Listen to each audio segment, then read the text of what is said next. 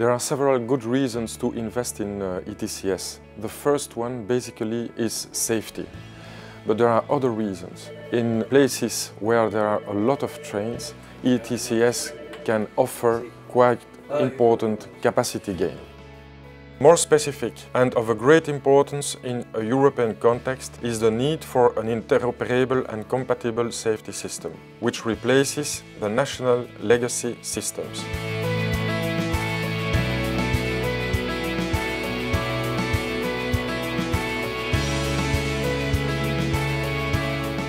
We choose for ERTMS because this is the only system which can offer a capacity gain, a safety gain and a technological gain which is correct for whole Europe.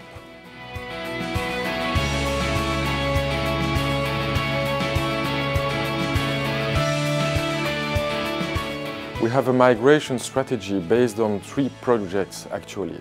The first one, which is TBL1 Plus, is now finished at the end of December 2015, and it is an important improvement to stop trains at the red light. The second one is the concentration of the signaling boxes.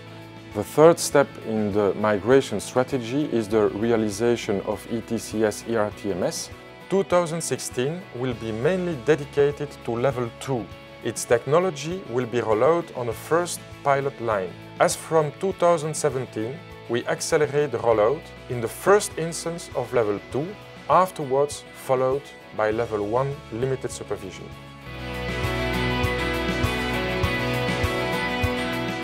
Safety remains priority number 1 at the level of Infrabel on the Belgian network.